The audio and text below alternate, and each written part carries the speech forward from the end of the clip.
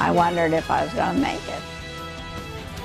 One Battleground couple is concerned after they say an ambulance ride took too long to get one of them to the hospital. Good evening, I'm Gina Quattrochi. And I'm Jeff Smith. Thanks for joining us tonight. News Channel 18's Tiffany Dismore explains in our top story tonight. Tiffany? Well, the couple feel like there's a lot of unanswered questions after they say the ambulance got lost. On May 11th, an ambulance was called to 83-year-old Barbara Cunningham's home in Battleground after she felt ill. Neighbor Don McKee drove Cunningham's 88-year-old husband Bruce to IU Health Arnett Hospital. We beat the ambulance there. When they asked a nurse if Barbara had arrived yet, they were told the ambulance was still en route. We waited about another 15 or 20 minutes before the ambulance got there.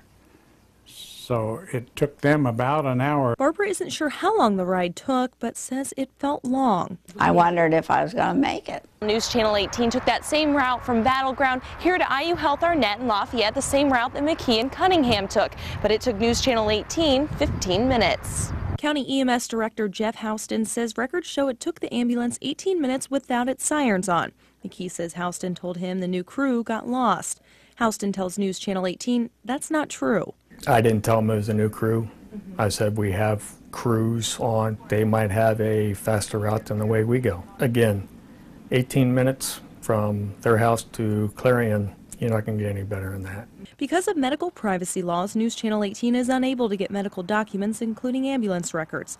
Houston says each county ambulance has a digital mapping system. When we are dispatched, a map comes up. Are there times where we get turned around? Sure, yeah.